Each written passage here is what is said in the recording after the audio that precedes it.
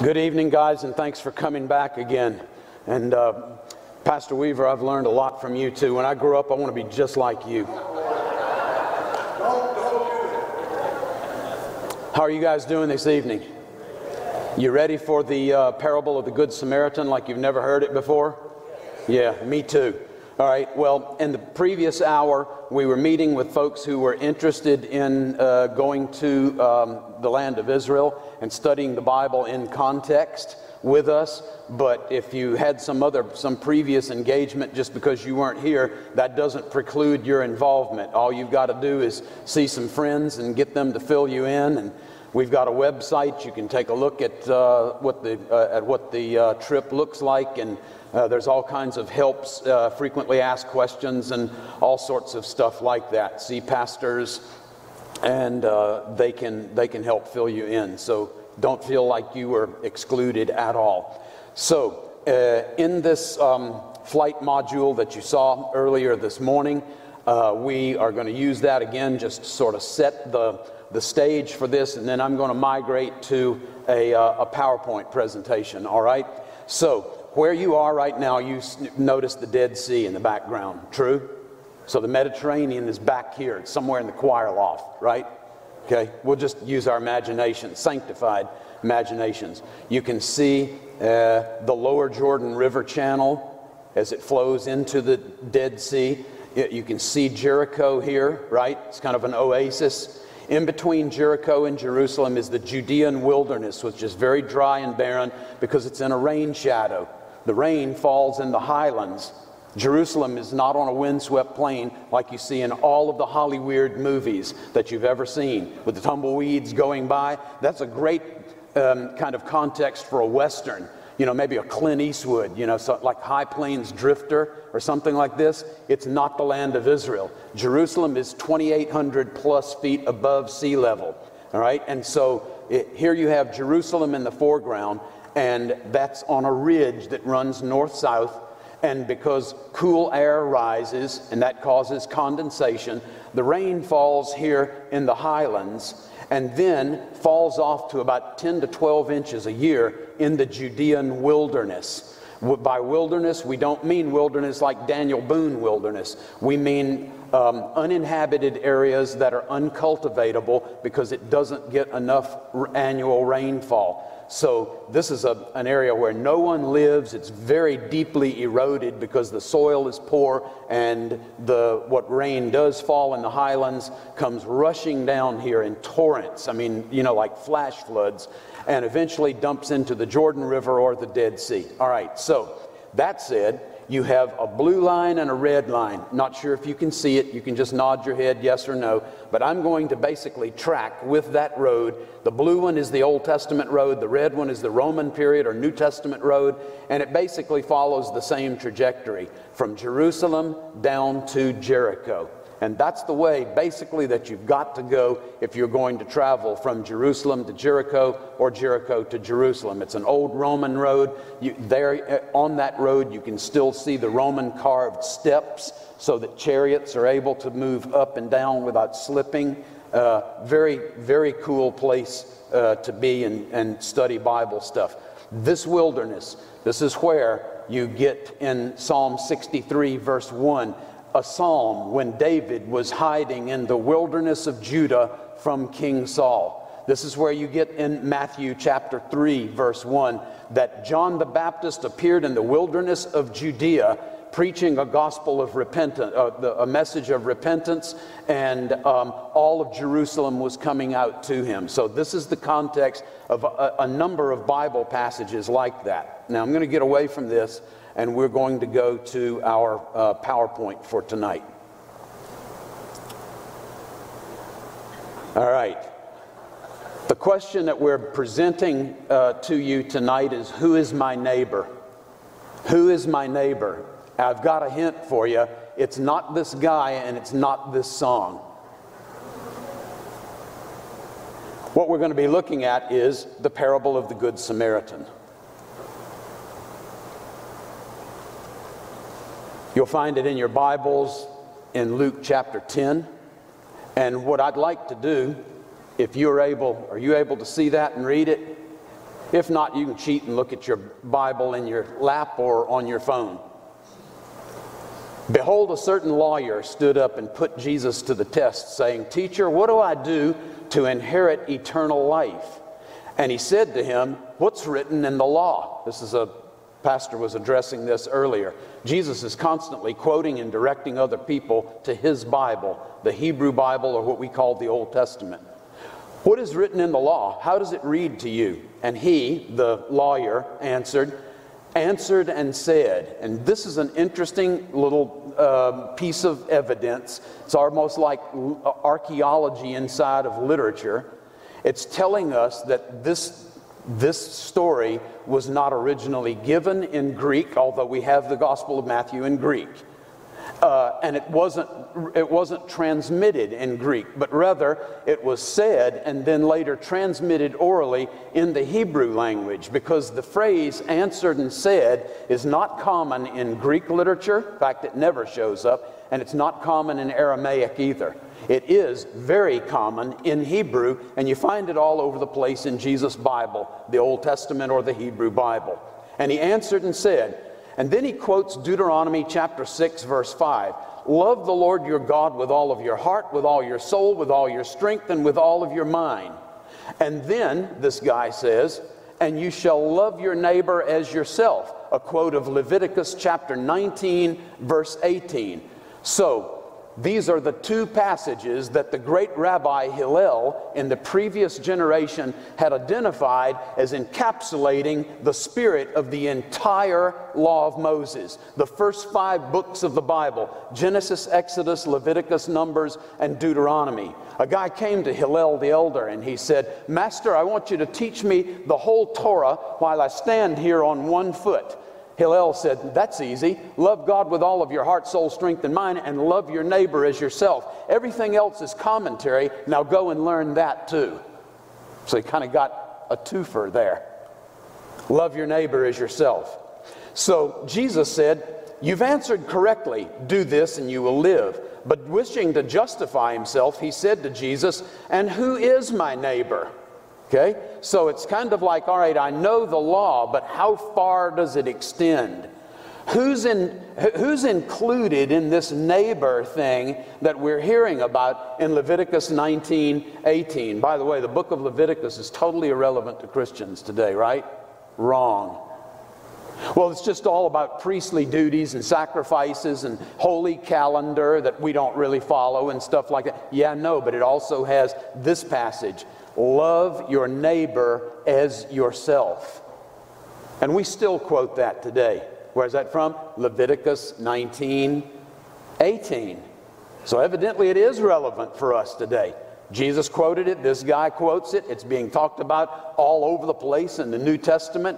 So first century Christianity certainly embraced this as a part of their Bible and understood it as being God's Word and still relevant to them. And they are the immediate disciples of Jesus of Nazareth.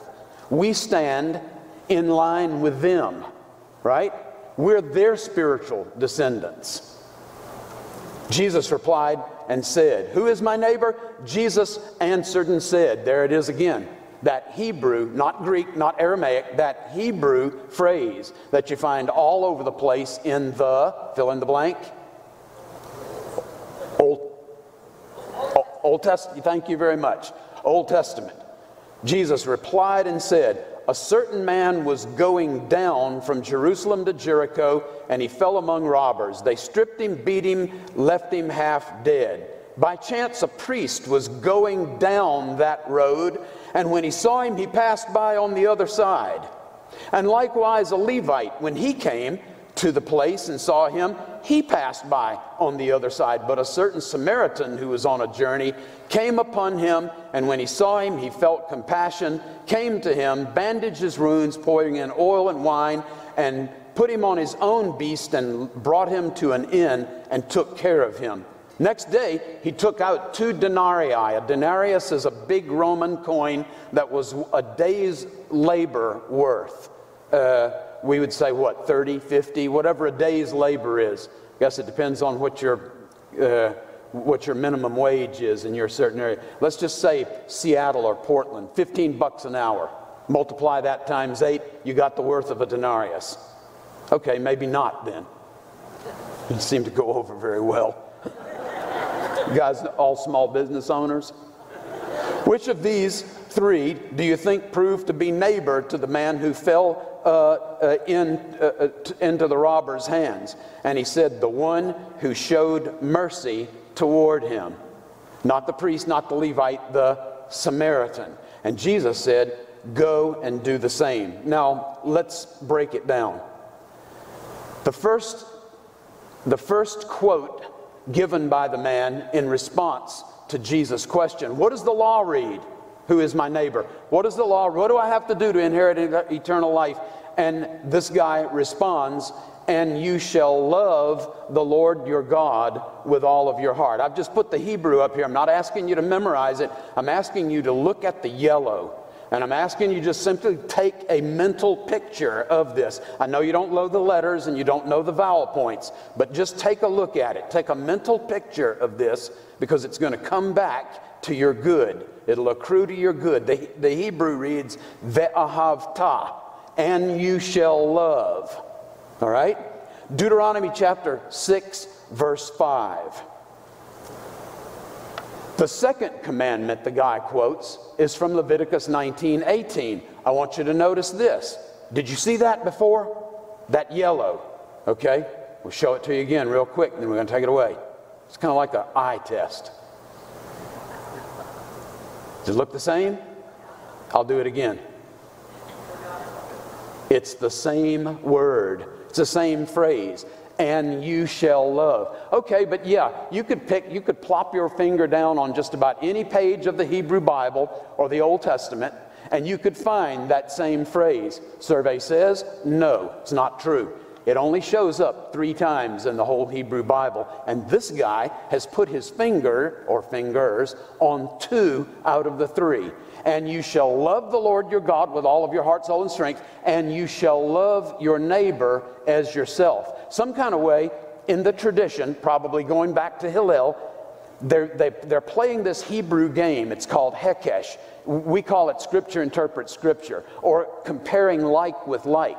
Love the Lord your God with all of your heart, soul, and strength. And the average person is going to go, okay, well, love is an action verb in Hebrew, the root ahav.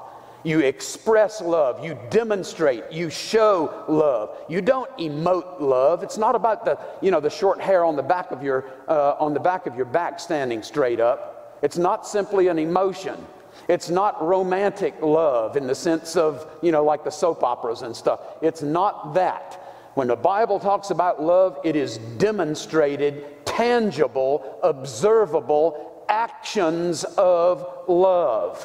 Somebody needs your help. You help them. That is a demonstrable act of love. Get what I'm saying here? All right. So this guy has put his finger on a real question. How do you show tangible acts of love to a God who doesn't need anything?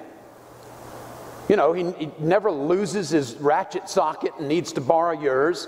He's never out of town on vacation, so you don't have to go over and cut his grass for him or get his mail. This is a God who simply doesn't need anything from us.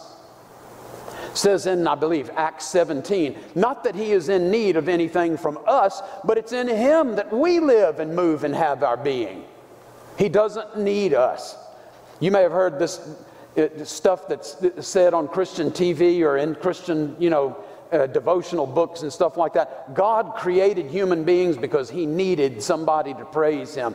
I got news for you. If we weren't around to do the praising, the rocks would be praising. The psalmist says the heavens declare the glories of God.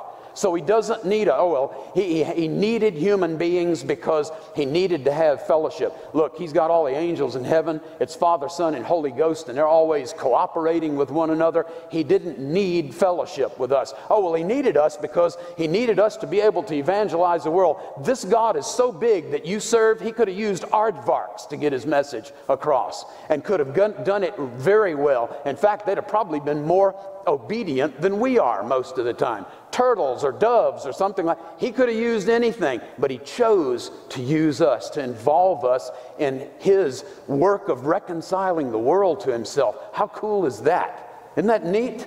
So he doesn't need anything from us. So how do you show love to a God who doesn't need anything from us? Evidently, this is the way that the rabbis were doing it in Jesus' day. He said, you'll show your love for me by loving others created in my own image and after my own likeness. And that's where you get this ve'ahavta, love God with all of your heart, soul, and strength, and ve'ahavta, love your neighbor as yourself. If it's the same word in one place and the same word in another place, you use the clear to explain or to better understand the unclear. It's called hekesh in Hebrew. We call it Scripture interprets Scripture. You've heard that before, right? It's just usually not explained in our circles. It's like we're supposed to be born with a knowledge of what does that phrase mean? What does that principle of Bible interpretation mean? Scripture interprets Scripture. It's simply you interpret the unclear on the basis of the clear. But there's got to be some point of commonality. Got to use the same kind of language. It's got to be addressing the same issue. It's got to be developing the same theme, right? And so this guy has found, yes, the verbs match perfectly. Ve'ahavta, ve'ahavta. And you shall love God and you shall love neighbor. Now we go with this. Jesus, he says, yeah, but who is my neighbor? Yeah, but who is my neighbor? Remember, he's got two of the three ve'ahavtas already nailed down. Love God, love neighbor. Now the question comes, yeah, but who is neighbor? Jesus replied and said, and this is what Jesus does. Instead of giving him the third ve'ahavta, he tells him a story. Well, that's pretty rabbinic. That's pretty standard. For 200 years, rabbis have been teaching people using parables. I want to teach you just a little bit about parable for a second. Is that fair? Okay. We have more than 2,000 parables from the early rabbis, not counting the 42 or 47 or how many ever you count of Jesus. Okay? So we've got 40-something parables from Jesus. We have more than 2,000 from the early rabbis. So we've got lots of stuff to use to compare with. Lots of material to work with. The rabbis that teach parables, and by the way, only rabbis teach parables. The rabbis that teach parables are only from the land of Israel. There aren't rabbis in Italy. There aren't rabbis in Greece. There aren't rabbis in what we call today modern Turkey. There are some people that are called Rav, kind of like rabbi in Babylon, but they're all Jewish too. But the Jews in Babylon, the religious leaders, the people that they would call Rav or almost like rabbi, they don't tell parables. The only people who tell parables are rabbis in the land of Israel in the 2nd century BC, 2nd century AD, and now up to Jesus' time, 1st century AD. Yeah? 1st century BC, 2nd century BC, 1st century BC, and 1st century AD. This is the time period. It's in the land of Israel. It's only among Jewish people, and only the leaders of the Pharisees, the rabbis, are telling parables. That tells you a little bit, actually it tells you quite a bit about Jesus, about how he functioned. He had disciples. He interpreted like a rabbi. He quoted the Bible like a rabbi. He told parables like a rabbi. He dressed like a rabbi. That's the reason the New Testament calls him so often Rabbi Jesus. Rabbi, master. It's translated sometimes differently. But the word behind all of that is Rabbi, my master, my great one. So Jesus decides instead of quoting the third ve'ahavta, he's going to tell him a parable. Does that put parable in context now? All right, good. One last thing on parable. Super important. I almost missed the main ingredient. Anybody remember Rodney Dangerfield of blessed memory? Okay, no. All right. Here's the thing. Parables function in this way. They are a snapshot of everyday life, ripped out of the pages of common everyday living and used by a rabbi to illustrate some kind of spiritual reality, some kind of heavenly reality, something that may be just a little bit beyond the grasp of the average person if you left it in the theoretical, so the rabbis wouldn't and Jesus wouldn't either. You take something that is so standard, so normal, so stereotypical, we can use that kind of language, so everyday, and you rip that out of the pages of everyday life and you say, this is what the kingdom of heaven is like. This is what God is like. This is what life in the kingdom is like. This is what the life of an obedient servant is like. Okay? So, parable is illustrative. It's intended to illustrate. And that's the way that Jesus is functioning in his parable telling right here and right now. So, the question is, what is he illustrating? Well, he's answering the question. Who is, come on, my neighbor? Exactly. So Jesus replied or answered and said, a certain man was going down from Jerusalem to Jericho. You may have heard this preached. You may have heard this taught. You may have read this and just kind of thought through it, and you've some kind of way gotten this cultural overlay. All right?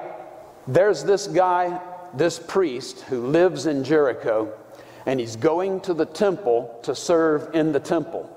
And so he can't afford to touch, the guy's left half dead. The priest, Levite after him, they don't know whether he's dead or not, or whether he might be just about to die as he's touching him or trying to administer first aid. And if a priest, a Levite, comes into contact, any Israelite really, comes into contact with a corpse, then they are immediately rendered ritually impure. That's the law of Moses. All right, so if he's doing first aid, or if he touches the guy to turn him over, he finds out he's dead, well, he can't go to work. Can't go to the temple. He's impure.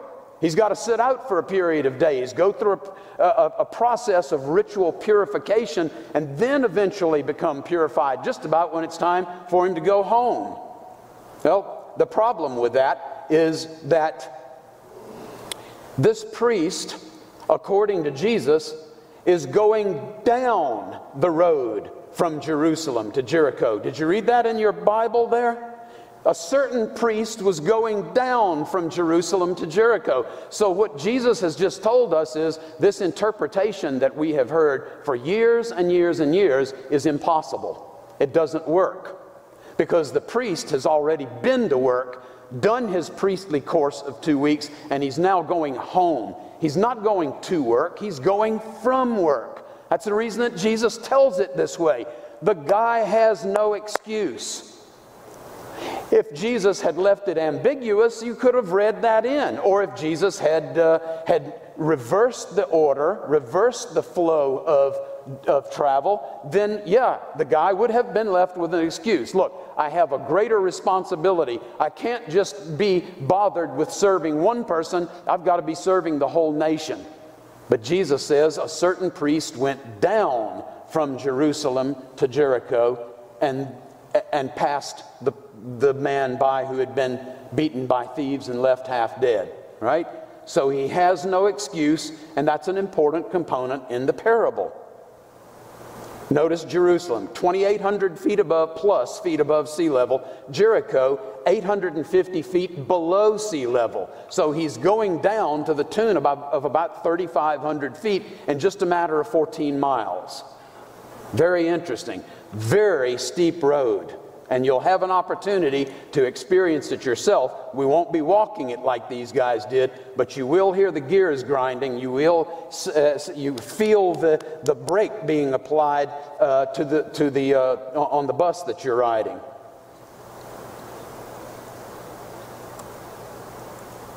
All right, here's Jerusalem. You can see that the contour of the land. Here's the Mount of Olives, but behind it, to the east of it, you have the Kidron Valley in the shadow. And then behind the Mount of Olives is the Judean wilderness. And it continues to go down, down, down, down to the tune of 3,500 feet loss of altitude in 14 miles. And eventually you find yourself down in the Jordan Valley at the city of Jericho. Here's another look at the same. The Judean wilderness. You see the Jerusalem-Jericho road right here? Another perspective of the Judean wilderness. You have these really deep gorges. There's one called Wadi Kelt, and this is the place that the Jerusalem-Jericho road follows right along its edge. all the way down. Impossible to get lost. Don't need a GPS. You just, if you're going from Jerusalem to Jericho, you keep Wadi Kilt on your left and don't fall in it. Okay, now we're still in the Judean wilderness, and look at this cut in the wilderness, and you can see the oasis of Jericho in the plain below. Everybody got it? You're almost there. But digital doesn't hold the candle to actually being there. Somebody help me who's been on a previous trip.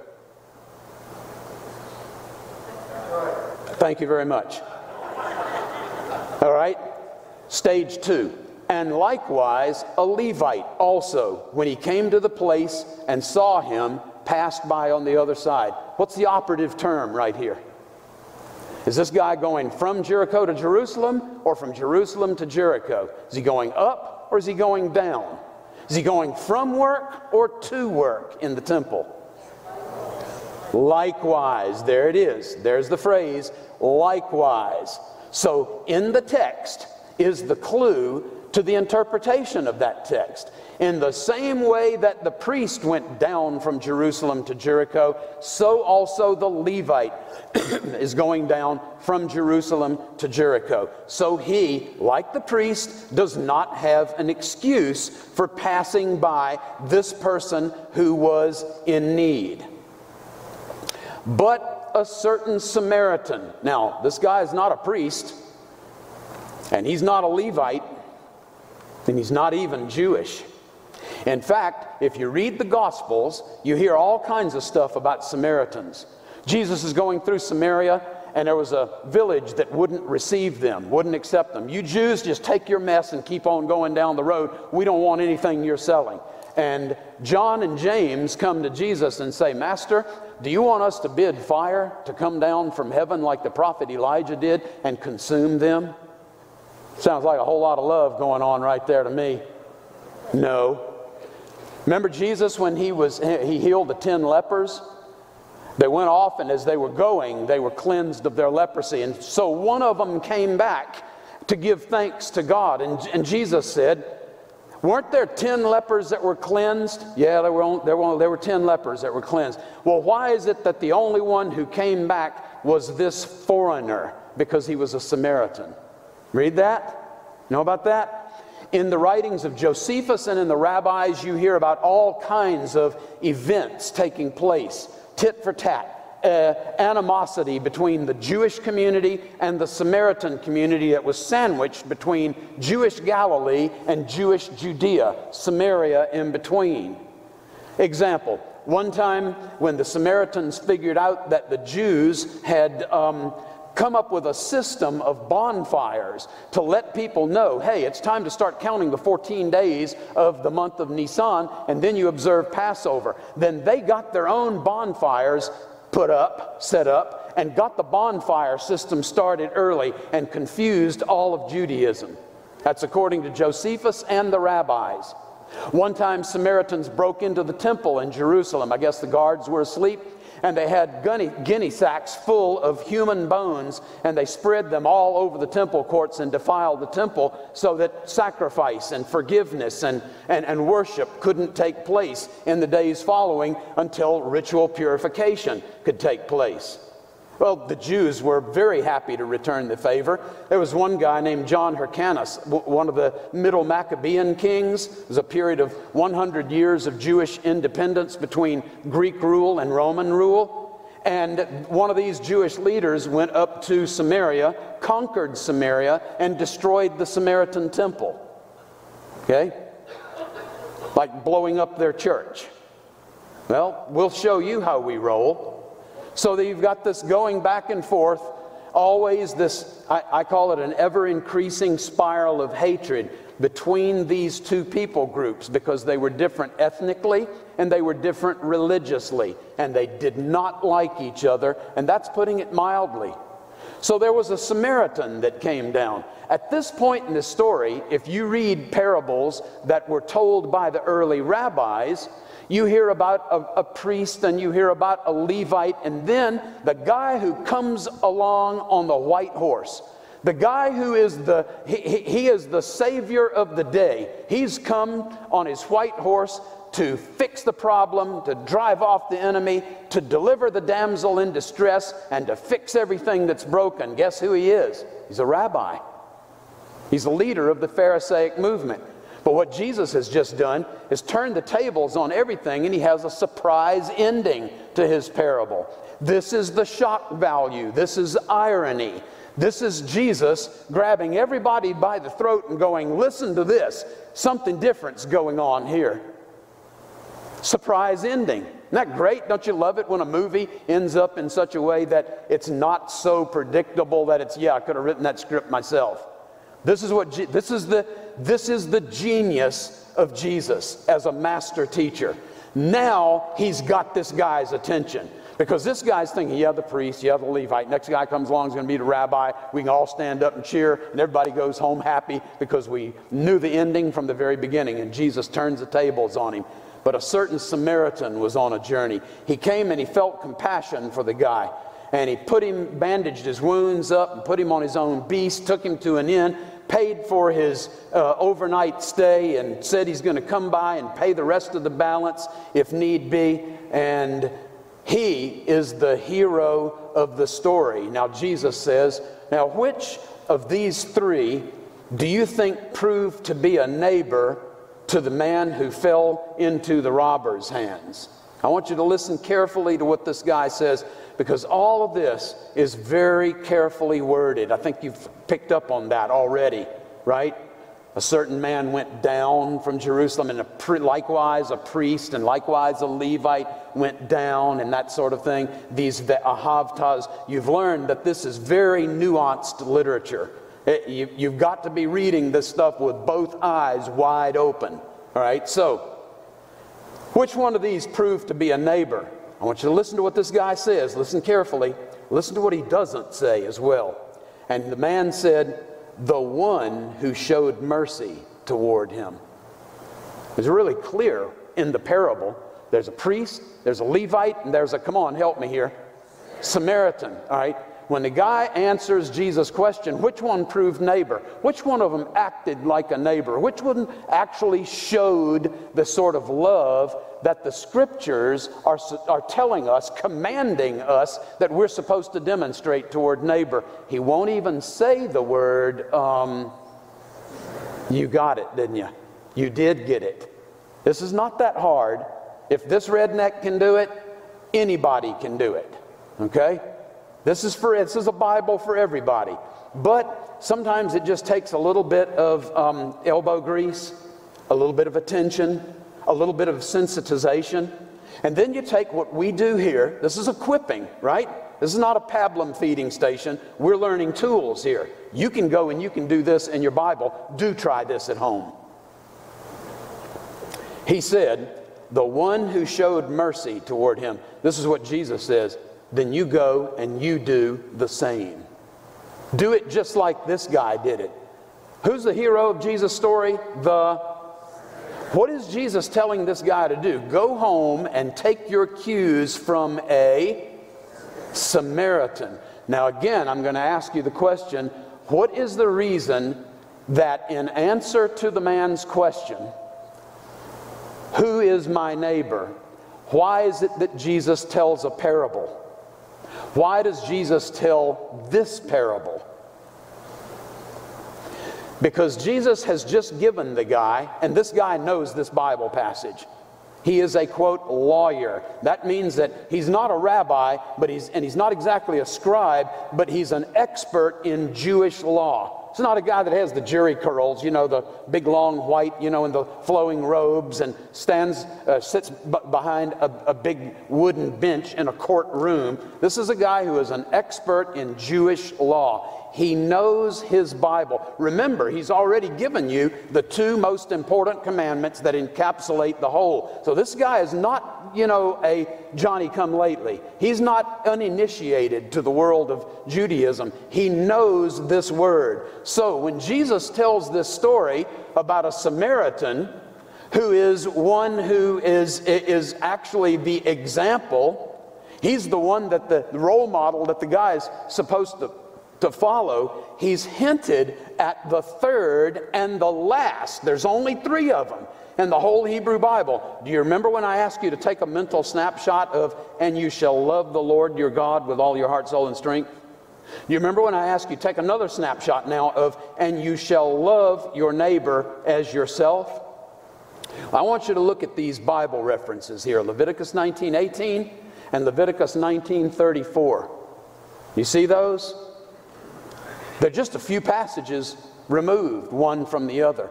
In the same book, by the same author, Moses, Leviticus, in the same chapter, chapter 19, just a few verses later, after this, and you shall love your neighbor as yourself, it says in Leviticus chapter 19, verse 34, ve'ahavta. And you know enough Hebrew now, you know that that's the same form as the one above it and the one above it. These are the 3, and these 3 only.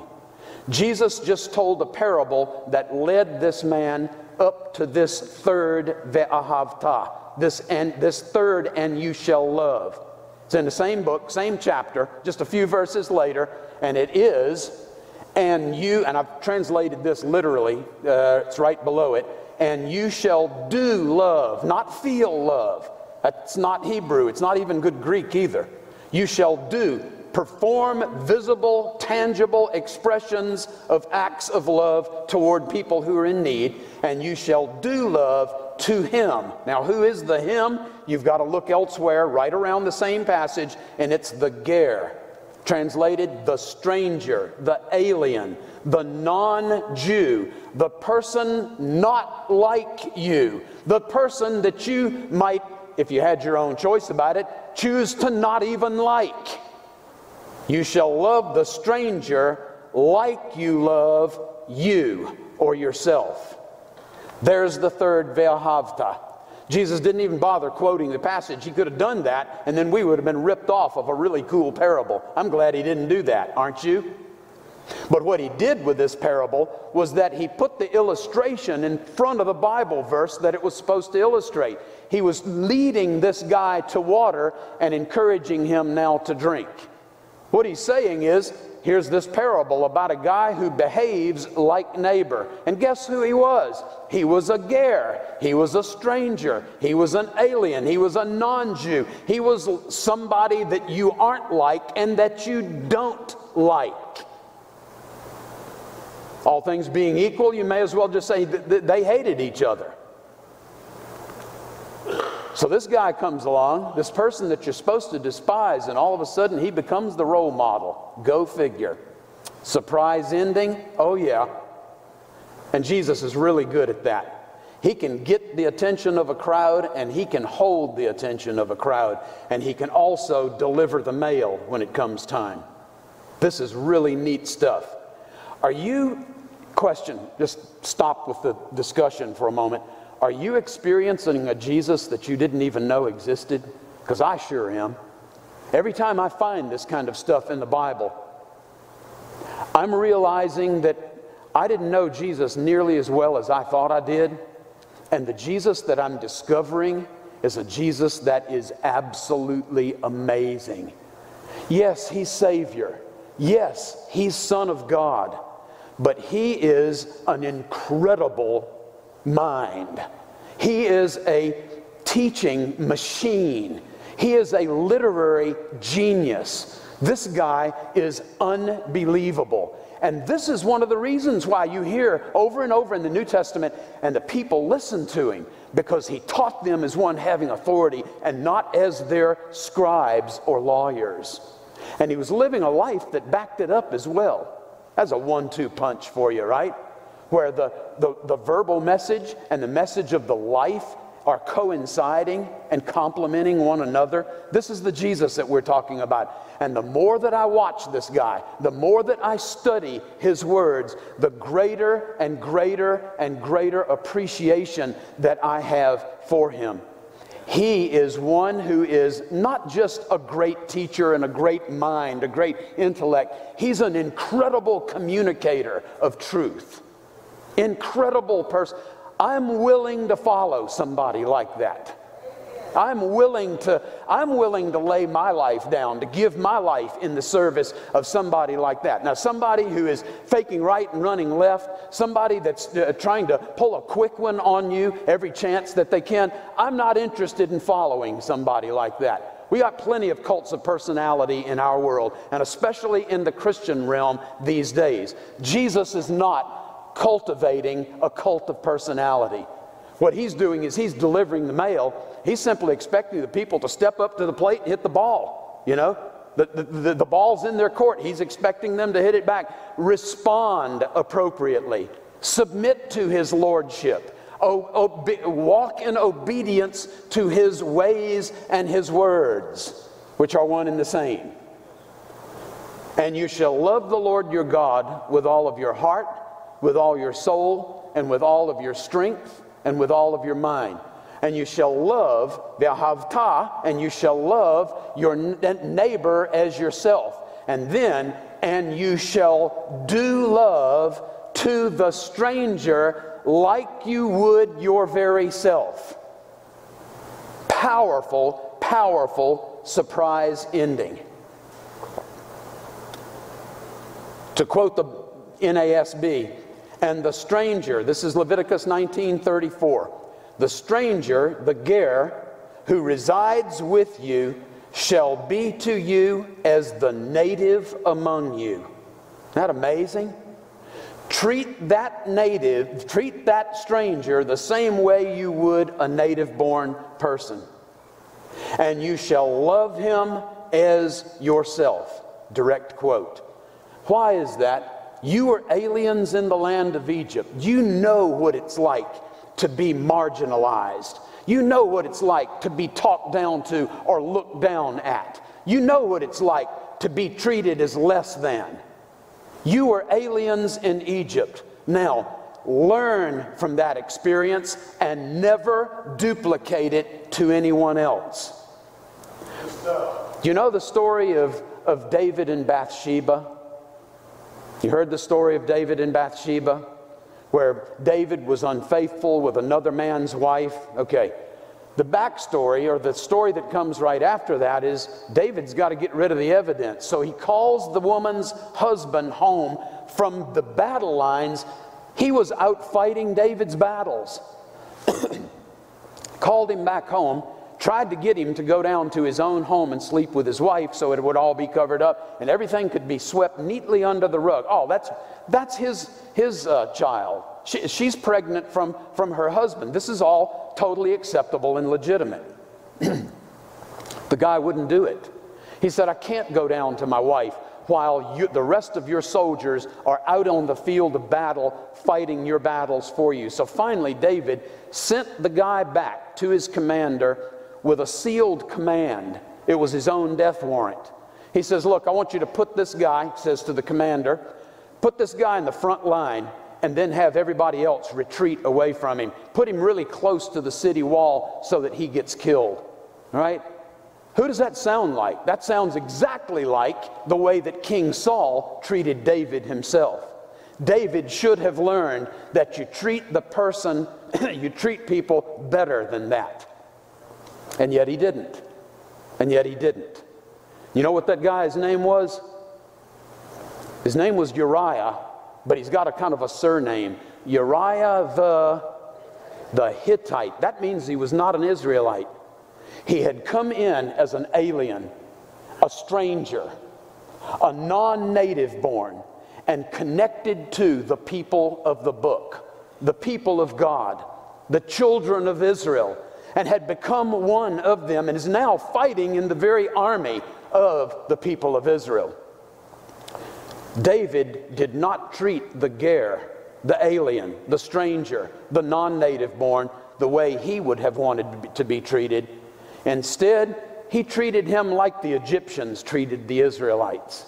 Just giving you another example, another illustration of how this has gone on in the Bible before. And Jesus is saying, empowered by God's Spirit, in obedience to God's Word, in submission to the mastery of me, Jesus says, here's the way that you're supposed to roll.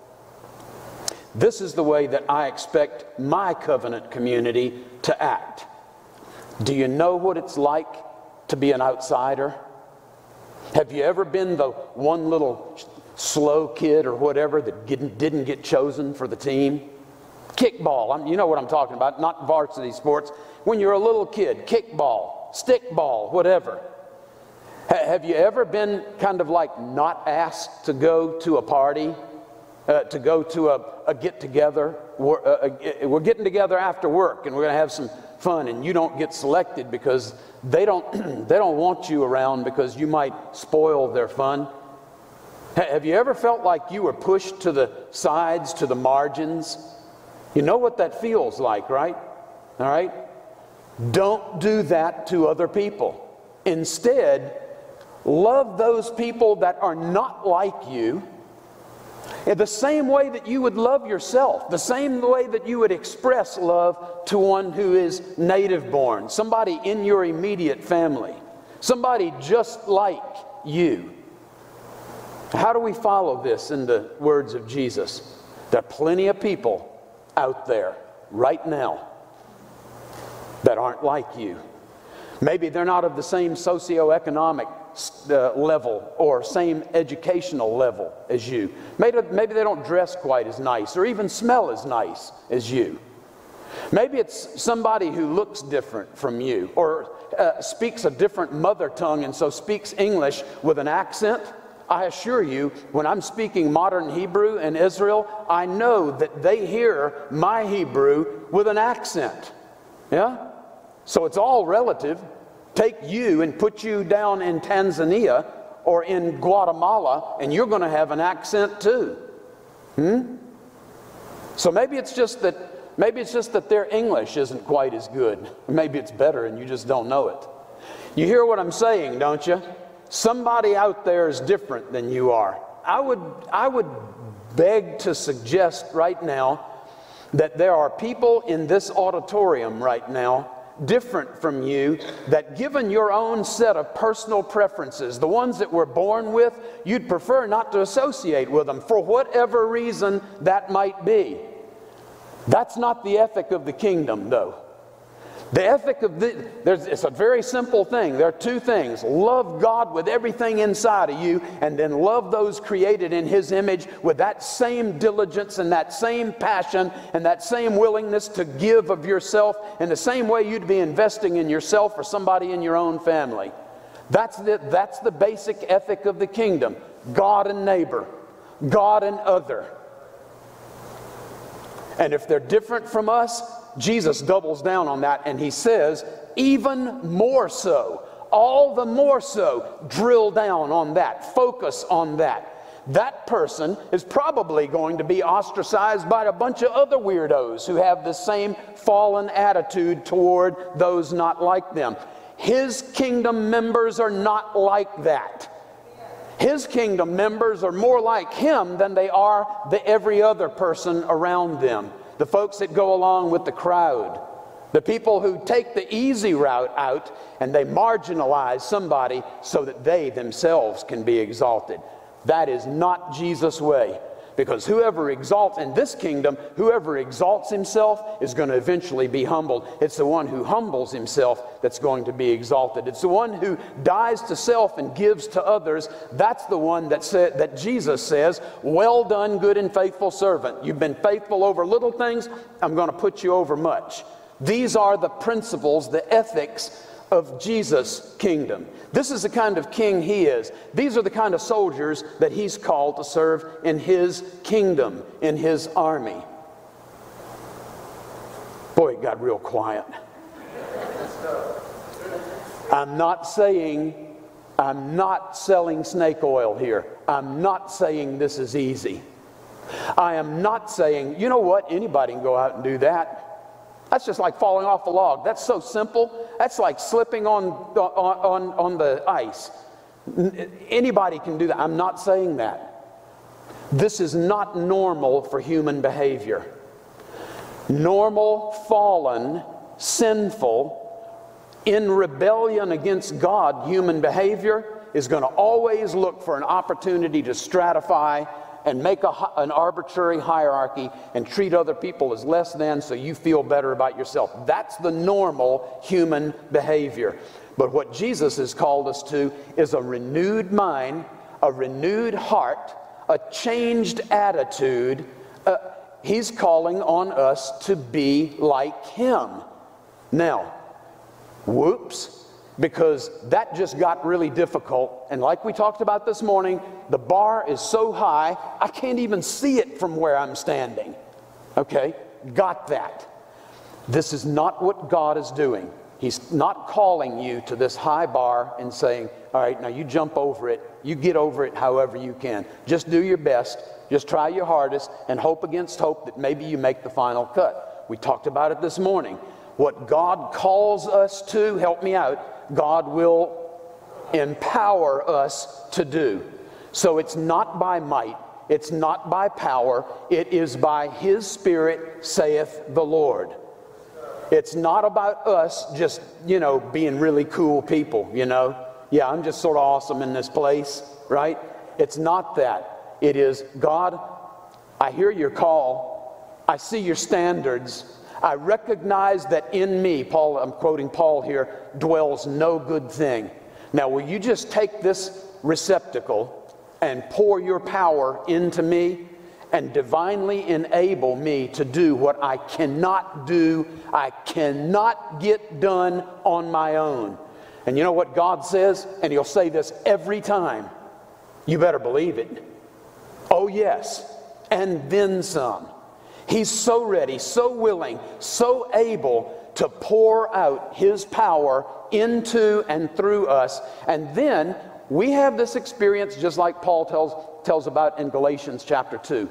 I have been crucified with Christ. Some of you know this passage. You can quote it with me if you want to, word for word. I have been crucified with Christ. Nevertheless, I live, and yet not I, but Christ living in me. And the life that I now live, I live by faith in the Son of God. It's not about us getting it done and with our own creativity and best wishes and New Year's resolutions and all of that stuff. It's about God living His resurrection life through us and accomplishing through us what we and our own dead and sinful flesh could never do on our own. And then when it's all said and done, the neighbor is loved, God is glorified, and He draws all men unto Him because we're not rolling like everybody else. We're different than other communities. We're not that country club crowd that decides who gets in and who doesn't.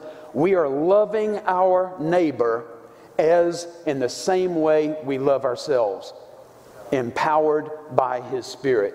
I'm done. God bless you, New Hope. Love you guys. Can't wait to come back and visit with you again.